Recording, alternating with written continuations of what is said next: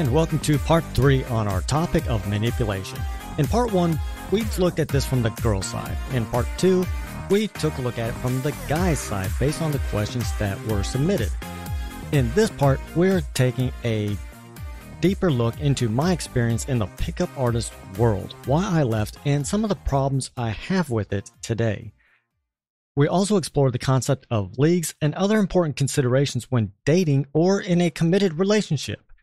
Now, I do want to let everybody know we did experience some audio difficulties with this episode. There are some small sections where it is not exactly the best.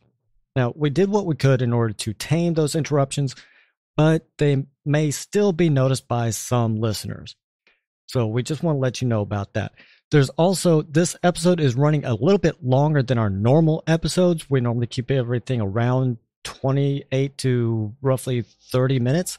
This one is going to run a little bit longer than that, simply because a lot of this information is something people are asking about, and we want to make sure we address it from all the different angles that we possibly could. So with that, let's go ahead and dive into part 3 on the topic of manipulation.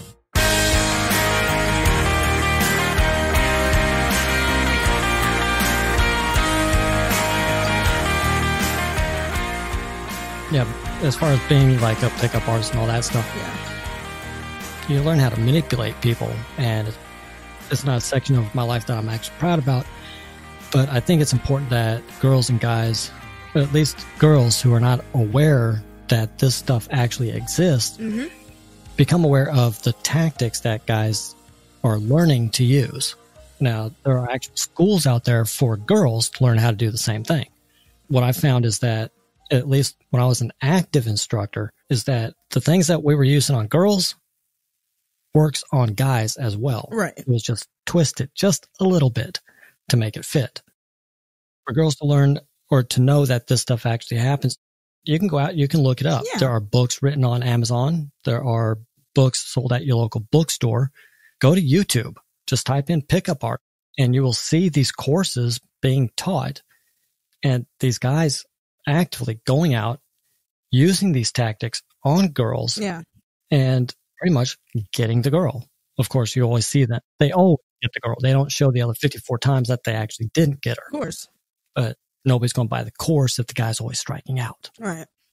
Yeah, learn the tactics, learn the steps, learn the tricks, learn everything. I mean, I personally work in the realm of, if you have to manipulate someone to do it, you either A, they don't want to do it and you shouldn't force anyone to do something, but also B, if you have to manipulate, you're not a very good person. You should be able to talk to a person, especially if you want to date them. Like I said, there's a difference between transactional, and I will repeat it. There's nothing wrong with a transactional relationship if that is what you want. But if you're seriously looking to if you're looking for something serious with somebody and they want something purely transactional, as in, I will do this for you only if you do that for me, then no, you can't sign yourself up for that and expect the person to change. They've already told you who they are. Now, when I'm out and about town and I see somebody that I would like to get to know better, either because she's attractive looking or there's something about her that catches my attention, then yes, I will use some of these tactics to actually gain her attention so that we can actually engage in a conversation. But if she's not interested, I don't push the issue like I used to. That's where the manipulation comes in, is where I would actually used to push the issue in order to pull her back in, make it look like, if you don't talk to me, you're missing out on the best thing in your life. Right. Yeah, I don't do that anymore. She's not interested. Well, it was nice meeting you. I mean, there's no manipulation to it. Yep. And now I learned what works for me, and it works with most girls. I'm not going to say it works with every girl. I'm not one of those guys who's 100%. That would be insane. If I was doing that, I'm in the wrong line of work. Trust me. I mean, on average, I would say I'm 60, 70. On an excellent day, maybe 80%, but that's rare. But it's usually 60, 70% of the girls that I meet, I'm either able to get an actual date with them, because I'm not interested in phone numbers. Phone numbers are for chumps as far as I'm concerned. I hate getting Google numbers. Yeah, those piss me off. But I either get a date or, hey, it was nice hanging out with you and we will become friends after that. I mean, that's pretty much it.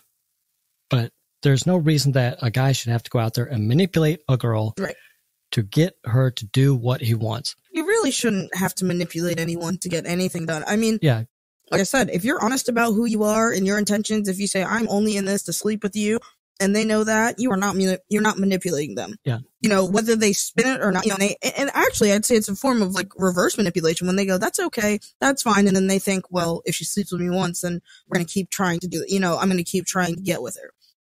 That to me is more manipulative. Yeah. Well, that's what pisses me off about where the whole pickup artist world went, is it went from just trying to become better at becoming social. I mean, for extroverts, it's hard to understand. Right. For introverts, especially an introvert that enters into any kind of sales position, I mean, they usually suck at sales, but they're not sociable. They're not being sociable and going into a convention to actually network and meet other people. It terrifies the hell out of them. And I'm a natural introvert. I don't like getting out there in public. I mean, I can do it now. I mean, I've become a lot more extroverted. I'm more comfortable in those situations because of what I learned. And being able to go out and being able to strike up a conversation with a girl who anybody would look at and go, oh, she's out of your league. Yeah, I don't believe in leagues. That's why I don't believe in leagues anymore. It doesn't matter. I've been out with CEOs. I've been out with models. I've been out with actresses. I'm Joe Nobody, pretty much blue collar, military, truck driver. Those were my jobs. Me going out with an actress shouldn't happen. In a lot of people's definition, that should never happen. Right. They're way outside of your league. I call bullshit. I've done it. Yeah, no, first of all, there's no such thing as a league. I've seen no ghastly looking people with gorgeous people before. And that's why I don't believe in leagues, because I think it's all about who makes you happy and, you know, being proud of whoever the hell that is. It's hard enough in this world to be happy and then find someone who makes you happy. It doesn't matter what they look like or who they are, as long as you're happy. Who gives a shit? Now, I've gone out with, quote unquote, power women. I mean, women who have really worked their way up the corporate ladder, and say going out with an actress. The only way that those people are going to be out of your league is if you get starstruck or you cannot handle their lifestyle. You can't handle the red carpet. You can't handle the premieres. You can't handle the shooting schedule, the rehearsal schedules, the board meetings, the late night call ups and everything else that just interrupts your life. If you cannot handle that, then yeah, I could say that they're out of your league. You cannot handle that lifestyle. You cannot handle the demands that their life puts on you. Then they're going to be out of your league. If you can't put up with their popularity and everybody wanting their address, wanting an arm hold, hug, kiss, and everything else, yeah, they're out of your league. You got to be able to handle it. Yeah, if we put leagues in that perspective, if you can't handle someone's lifestyle, who they are, like whether they're an actress, you know, or a criminal or any of that kind of stuff, yeah, then I guess I would say that person's absolutely out of your league, because you have to have this, you know, emotional maturity to say, okay, well, we may not, you know, this person's busy. It's not that they're, you know, it's not that they don't give a shit about you. It's not that they don't care about you. It's not that they wouldn't love to spend time with you. Yeah. Yeah. It has nothing to do with beauty or popularity. I mean, popularity a little bit. It's kind of like, I don't know, the girl who spends all day in the library going out with the varsity football. Oh, yeah, like the nerd thing. Yeah, the geek and the popular. I mean, yeah, if the geek cannot handle the popular's popularity and all their friends and the parties and all that stuff, and he can't handle sitting around playing Magic for 18 hours. Yeah, that's a difference. I mean, it's bullshit. It's absolute bullshit. Yeah, but leagues based on looks and all this other stuff, yeah, I don't buy it. That just falls apart. You show me their lifestyles. I always use Gary Busey as an example. Yeah, you show me their lifestyles, then we'll talk. Right. I mean, think about this. 3 people married Gary Busey. 3. So if 3, and it's not that he's not he's a funny guy. He's hilarious. He cracks me up. Yeah. How many women married Johnny Carson? Right. I mean, talk about a busy schedule. That was a nightly show. I mean, the hours that he put in on that is mainly it wasn't his personality. From everything that I've read, I've never met him personally, but from everything I've read, he was a very likable person, but he carried some crazy hours preparing for each and every guest that went on that show. Absolutely. You have to know the person. Yeah, you have to know what you're getting into. And just like this guy. Right. He just literally laid it out for us. He knows what he's getting into. If he decides to go out with her, talk about concise. This is concise. He has a crush on her. He knows what she's about. Now he wants to know if it's normal. Well, we've answered that. Yes, it's normal. Should he try? If you're willing to become her slave. If you are okay with that type of person, you're going to be her emotional slave. Absolutely. If you are okay with it, because some people enjoy that dynamic. Some people like dynamics where, they want to be in a relationship with somebody who provides for them because they don't want to work. And that's fine. Some people want to take care of somebody. Yeah. That to me means it's the perfect match. If you want somebody who is going to not be transactional and you want something super emotional and connective and all that stuff, if you talk to her and she's into it, then you might get lucky. But if you know exactly who she is, don't be surprised when she acts exactly who she is. It's that simple. I do want that emotional connection, but I also want her to be herself. If you're not an emotional person, that's fine. Right. So long as we're able to communicate, because the communication builds the emotional connection. Just be open and honest with me. That when I'm talking about emotional connection, that's what I'm talking about, right, is that communication level. Now, I don't mind the touchy-feely stuff. That's fine. Just not 100% of the time. I'm not a PDA person. I hate PDA. I hate it. Yeah, there's certain amounts of it. Now, hey, the sucking face in the quad, no. Now guys get a bonus point for that because other guys see that and they're like, oh yeah, dude, yeah. The girls, whether you're aware of it or not, women take a huge hit for that. Yeah, it's disrespectful. We get bonus points. They get demoted. It's that judgment. Oh, look at her. Yeah, we know what she is. Yeah. Yeah, but holding hands, stuff like that, sometimes it's okay. Sometimes, it's a judgment call. Well, holding hands is, I've just never been that kind of person. A giant PDA. I'm very, very bedroom-esque when it comes to stuff like that. Yeah. I can take it or leave it. Sometimes it's nice, but it's not a requirement. It's not, yeah. Usually all that stuff happens on the honeymoon phase, and then once the honeymoon phase is over, it's like, whatever. Yeah, I'm not even about the honeymoon phase, to be honest with you. I'm trying to get to the 12 years in, you can fight around each other kind of deal. That's who I am. Yeah. Just be human. That's really what I'm looking for. Now, I do have the characteristics that I look for, but be human. Yeah, human is a big one for me. Realistically human too. I can't do the fake humanness, the I don't know, the hippie kind of deal. I'm cool with a little enlightenment and all that stuff, but someone who constantly wants to have emotional deep talks and constantly needs to, I can't. No, the emotional deep talks, no. All that once in a while, maybe, but I'm not looking at sitting there. So how do you feel about that? I'm not a psychiatrist. Yeah, all day I can't. I'm not a psychiatrist. I'm not a psychologist. I've studied that stuff, but I studied it for my own education because I wanted to know. I wanted to know the truth. Right. Because all this stuff online, most of it is snake oil, for lack of a better term. It's bullshit. A lot of the stuff in the books is written off of other books. I learned how to write those books from a guy who sold millions of copies. When I talked to him, yeah, he copied the stuff out of other books.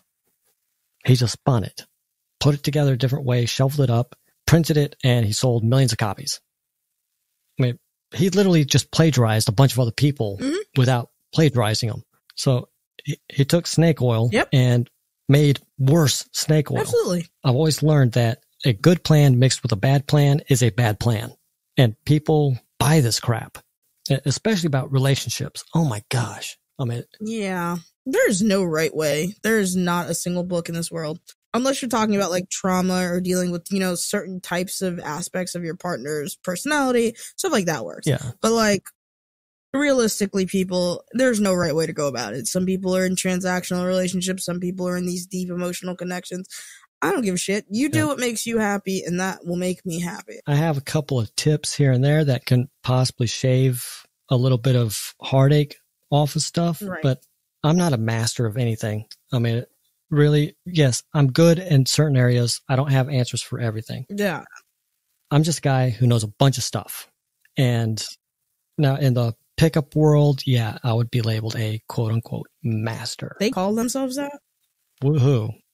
Oh, yeah. You have masters. How much of a virgin do you have to be to call yourself a master? Oh, the more I hear about the pickup artist world, it just seems like a bunch of virgins speculating on things they think women like. No, actually, some of it has become pretty much an exact science for certain types of women. I mean, I can point you in a direction of one pickup artist, and you're going to get the super hot girl that has been shooting down every guy all night long, but she's going to be damaged. She's going to have low self-esteem in one area or another. Yeah. I can point you to in another direction. You're going to get the girl next door, but the techniques that you use on her will not work on Miss Super Hot. The techniques for the girl next door is not going to work. Daddy issue girl. I've got another one. I can point you in the direction, and you can train underneath that person, and you're going to get that super power woman. I mean, like the corporate CEO. She's a rock hard ice bitch on the outside. No nonsense bitch. Yeah.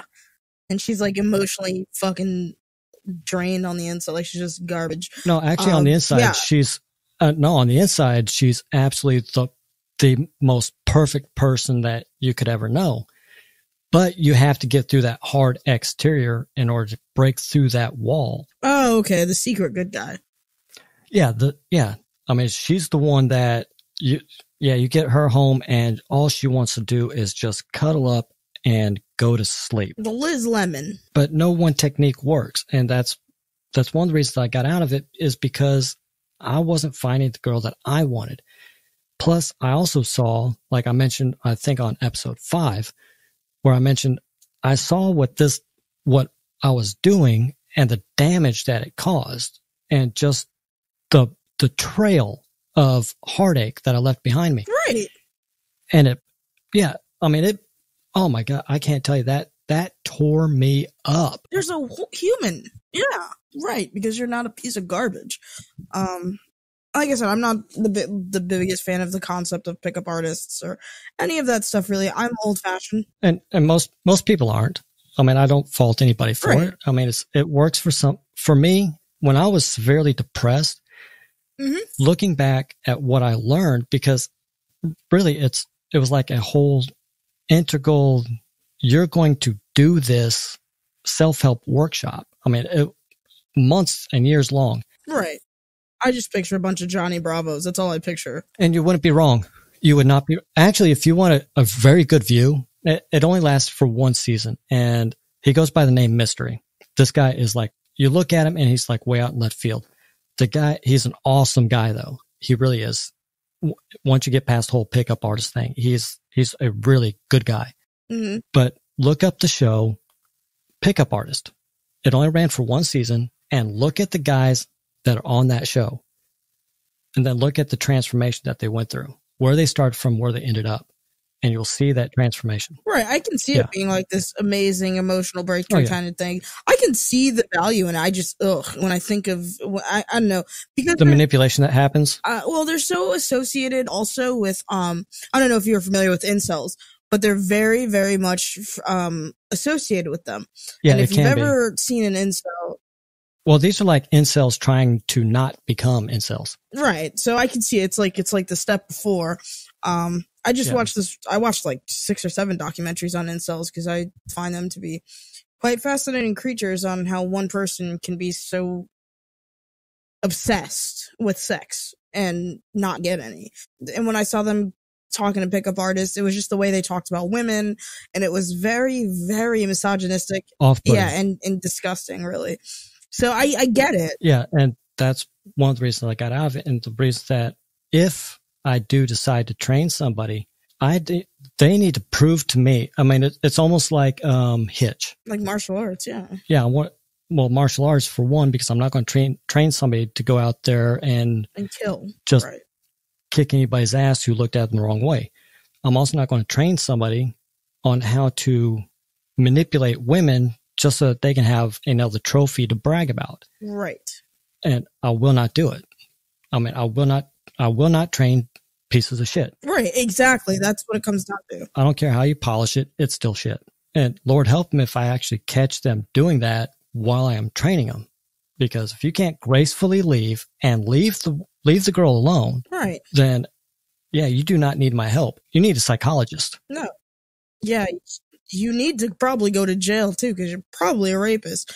And I think that's what it comes down to for me is seeing these men intentionally manipulate women into having sex with them, and using these mind tactics, not even to date them, literally wasting their time just so that they can brag about, oh, I slept with this woman, I slept with that woman. That's just nonsense. Like, after a certain age, and I fully believe that after you graduate high school, if you are still trying to bang women to prove something to your friends, you are a garbage human. I mean, I get the whole college environment and stuff like that. I'll kind of give a slight pass to that. But if there are guys out there who are strictly trying to just run as many girls as they possibly can just to say that they can, that's not okay. Right. Because, like I said, the emotions, it's abusive. It's and abuse. It's emotional abuse because, like I said, emotions are a woman's Achilles heel because it's just how men and women think, and it's how we were raised. Girls played with girls when they were little. Boys played with boys when we were little. It wasn't until really 5th grade, middle school that we started kind of noticing each other a little bit more, and then we became a little bit more integrated. 6th grade. But those formative years established how we think and how we operate. Girls played with dolls. Guys broke toys. Bullshit gender constructs and all that shit, man. Yeah. That's a whole new topic for a whole nother day. Yeah. And so girls tend to think more with their emotions, and oh my gosh, women are brutal to each other. Guys we'll just lay into each other and start fighting. Girls, fights don't happen that much. They will ruin your life. Yeah, they'll ruin your fucking life, and like vindictively too, with no problem, because that's just how we are. We're disgusting people too. Girls are not without faults by any means. Actually, and girls do manipulate, and like this guy said, he sees that this girl is using men to get what she wants. He sees it, so he knows. Yeah. Brother, do not come complaining to me when she uses you and you ain't got shit to show for it. Because you know who she is. When someone shows you who they are, believe them the first time. Yeah, so when you hear this episode and you're going back and you're writing back into us, asking us, now what do I do? Well, I've already told you. You knew what you were getting into before you got into it, and you still decided to go down that road. You're surprised. You know what I mean? And you're like, she's not going to change. She's not going to change until she's probably 60 years old and had 52 plastic surgeries. Right. Until her ears are now her eyebrows. Yeah. I mean, that's just the nature of it, because once the beauty starts to leave, they try and hold on to that beauty. Yeah. Which is useless. And I mean, guys are the same way. I mean, you start losing your hair, you start doing the comb over and then they start thing. going to Bosley and like, oh, men are ridiculous too about their hair. Men are worse about their hair than girls are. Girls are more. Well, it's really the only thing we got. Yeah. Girl, we have bigger problems. Yeah. Or you go bald and then you start just growing the beard. That's how you do it. It just migrated down the face. Right. That is true. They do that a lot. But I mean, I've known pickup artists who are great guys, and they didn't try and, at least the group that I was with, we were just trying to figure out how to find the woman we actually wanted to find. But because of you guys just wanted to either how we walked, how we talked, how we carried ourselves. I mean, there was something that there was a vibe that we were giving off that was just, it was repulsive. We just had to figure out what that vibe was. Once we corrected the vibe, hey, now the girl that wouldn't give us time of day now won't get away from us. Yeah, now we're catching the batshit crazy ones that we used to not have a problem with. Been down that road too. Couple episodes now back. She's annoying the shit out of me. And I'll punch her. Her. You know what you're getting into. If you want to go down that road, go down that road. If not, hey, go find somebody else. There's I forget what the last count is. There's 6 billion people on this planet. Cool. Cut that in half. There's 3 billion. No, cut that in half. Yeah. Cut that in half because there's probably half of those are underage women. And do not sleep with other Actually, you women. would cut it more into like a fourth because so 1/4 isn't, they're going to be out of your age range. I mean, they're too old for you. Then you got the ones that are too young for you. Then you got the ones that they're just nowhere near what you're even looking for. So that's still a couple 100 million women that are probably within what you are looking for to choose from on this planet. Right. But we got 300 million just here in the United States. Now, 300 million, let's 25 million. If you can't find one, then you are the problem. Yeah, there's something wrong with you. You need to check yourself and take a look, find out what is not working for you. And the only way you're going to do that is go talk to women. I mean, the only way that I got good and I suppose a master is because I kept going out and I kept failing and I kept looking at why I was failing. I have failed more than the amateur has even tried. That's all it's about. That's honestly, I've said this to people and they don't believe me. I am one of the biggest failures you will ever meet in your entire life. And I mean, when I say fail, I fail hard, man, constantly. And it's because if I want to do something, I go do it. And does that mean I'm always going to be successful? Yeah. Absolutely not. But I'm going to go out there. I'm going to fail. I'm going to learn from that. And the only way you're going to learn to be in a successful relationship is if you go out there and you get in one. Actually, there really isn't. I've run businesses. Actually, I don't even call them businesses. I call them money-making opportunities because I was always employed. So it was like a side, quote unquote, business that I made money at, maybe. But I never failed. I either won or I learned. I didn't fail. If I'm learning from my failures, I'm not failing. I'm learning. I apply that to the next one. Just like when I walked up to girls, I used to actually carry a recorder in my pocket so I could hear what I said. And I go, no, get the fuck away from me. Or it actually went good. I'm like, okay, so what I do? Why did she agree and why did she not agree? I go back and I listen to it. I'm like, oh God, that's how it sounded? There was no confidence in my voice whatsoever. And this one, I was stumbling all over my words. This one, I didn't even make sense. That's how I learned. Right. It sounds really creepy, but we actually used to have a guy with a video recorder, and he would actually video us so we could look at our body language.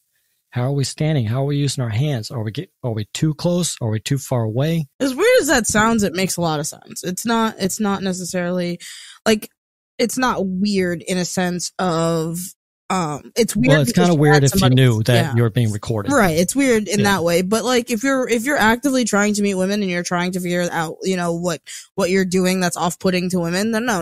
It's just like a comic, you do stand up. When you do stand up, you record yourself every time because you're trying to figure out what works and what doesn't. So it is fucking weird, but it's not like the weirdest. Yeah. And we did the same thing with girls because, I mean, for girls, it's really strange trying to train a girl on how to approach guys because it really, I mean, it's becoming better, but really it's still not done. Right. And so, I mean, we would, okay, go over there and just pick that guy, but I don't know anything. Just talk to him. But Yeah.